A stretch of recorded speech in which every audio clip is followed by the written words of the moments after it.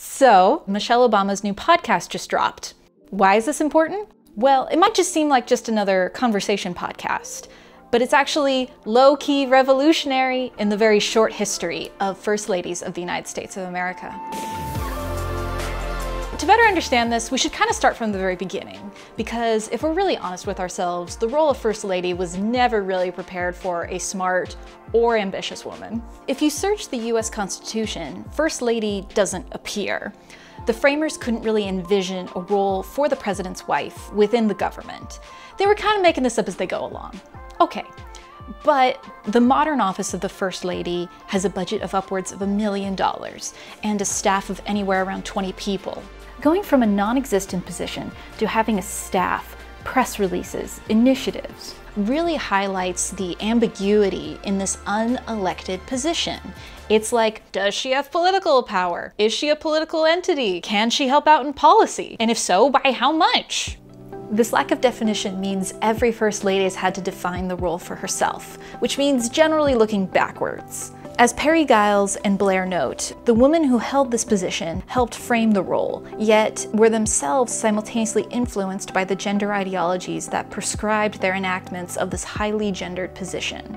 The women themselves were limited by whatever cultural or gender norms existed at their time. Also, in the wonderfully titled First Lady but Second Fiddle, the author notes, both mirrors and models of American womanhood, they have contributed to the elevation of women's status in society. And I would argue that it's not just the elevation, but the fight for women's status in society. And to be honest, the rigid gender norms and lack of clarity doesn't magically evaporate after she leaves the White House.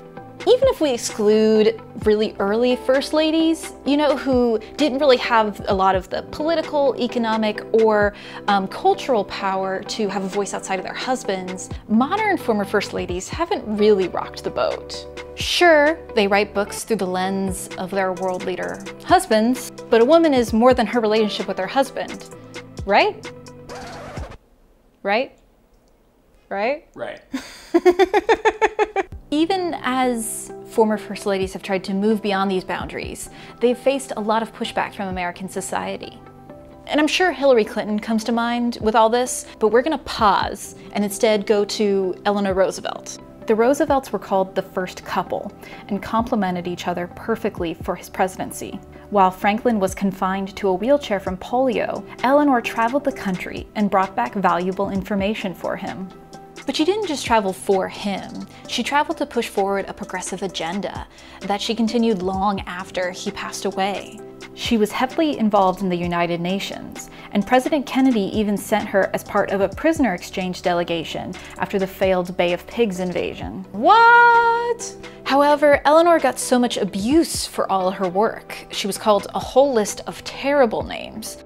And even though she was a tireless worker for so many noble causes, Eleanor was seen as an outlier of what was desired in a woman at the time. Even as World War II had really changed what was possible for women to do, we all know that Hollywood and other aspects of American culture didn't champion female activists like her. Okay, now we're going to talk about Hillary Clinton. Just to think about her post-Bill Clinton's presidency, Hillary Clinton is a political beast like no other First Lady before her. No other First Lady has run for the Senate and run for the presidency. Period. Full stop. And even if she ultimately wasn't successful in her highest goal of the presidency, her candidacy signals the innate contradiction of modern womanhood. You can be anything except ambitious. I know we have still not shattered that highest and hardest glass ceiling. And that's why Michelle's podcast is so revolutionary. Like, no one else has done this. Which first families have created production companies?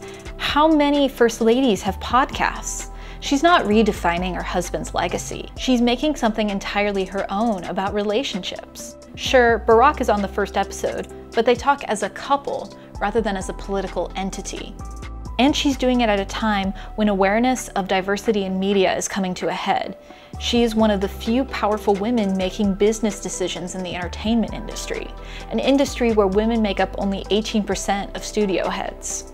This is a new frontier. Michelle is not only pushing the boundaries of what it means to be a former First Lady, but she's also redefining what it means to be a smart, ambitious, and powerful woman in America right now. I'm really disappointed at how this podcast is being covered. There's a beautiful untold story here about how Michelle is inspiring future generations and future first ladies to flip the narrative, not being defined by who came before them, but aiming higher. And I think what this looks like is really only limited by imagination. Do first ladies have a voice outside of their husbands? What does that look like moving forward? And specifically, what would it look like moving forward if a first man comes into the White House? No matter what comes next, the role of first lady is going to look radically different than what came before.